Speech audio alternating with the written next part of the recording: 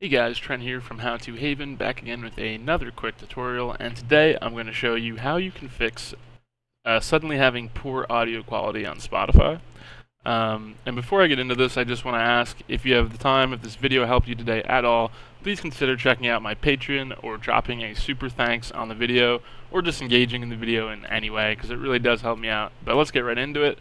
If you're suddenly having poor audio quality, the first thing you can do, other than do a clean reinstall, which I'm not going to go over in this video, you can Google that, is to go to your settings. So go to, I think, Preferences, File, or Edit Preferences.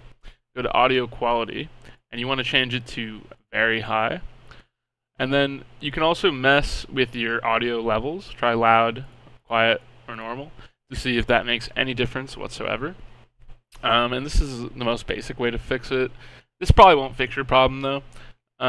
So what you can do is close Spotify, and what you're going to want to do is go and delete a few of your Spotify internal settings. So you're going to want to look for this folder right here. For some reason it's not showing up in my local disk if I just go manually. So I search for it, but you're going to want to go to your local disk, look for users, and then your username. Mine is Trent, so that's mine. App data, and roaming, not local. Roaming. Open this up, and you'll get this folder with all these fun things in here.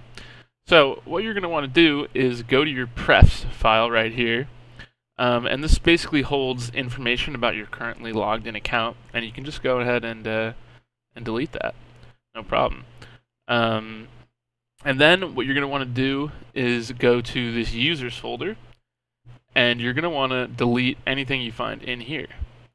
Now you can close this, and I always recommend you restart your computer, but you probably don't have to. Make sure Spotify was closed. If it isn't, restart it, and then you can just open it back up, and you're probably going to have to log in again, but it should work once you log in.